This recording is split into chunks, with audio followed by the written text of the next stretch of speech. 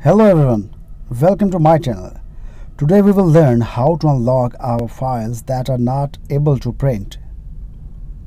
So let's start. As you can see, when you hit print button, there is no print dialog box showing, so it's print locked. These kind of files are not printable. So let's discuss how to print that kind of files.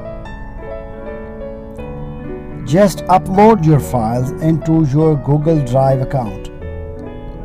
Make any folder and upload them into the Google Drive. When the files are downloaded, double-click a file to open it.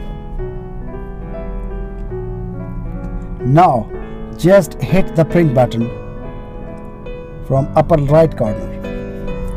You can see your file is now opening into the new tab. This is an unlocked file. Now you can print directly or download it to your computer.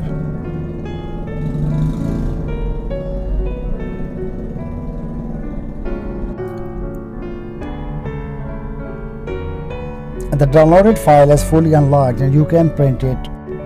I uploaded two, so downloaded both files for my next use.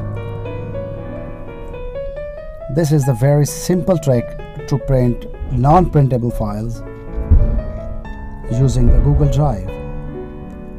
If you like it, please subscribe and hit bell icon. Thank you very much.